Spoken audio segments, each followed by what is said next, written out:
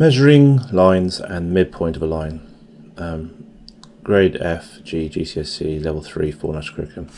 Now measuring a line is something obviously we've supposed to be done for a long time, so it's not really part of the national curriculum or GCSE maths at this level. The key thing here is getting your units right. Also, there are some people that make mistakes on this, so obviously it depends on how big your screen is to whether you can see this at the right size. I've made my ruler to be the correct length. If you get hold of the original paper, it should be this length. So the key thing is that some people don't realise is don't just put it from the end of your ruler. You've got to start from the 0. Once you do that, you should have no problems. So 8, and if we look carefully, we can see that that is, or it should be 8.4. Oops, I'm drawing on my ruler.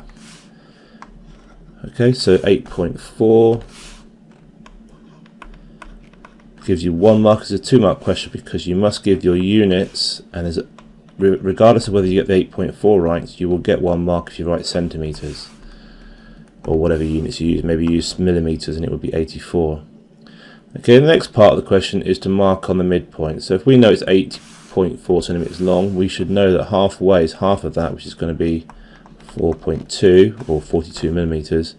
And if we carefully go across till we got start from the 0, make sure it's on the end of the line, and put our little mark there on 4.2, and we have to put a cross to mark the midpoint, so make sure we do that. You will have plus or minus 0.2 centimetres or 2 millimetres either side.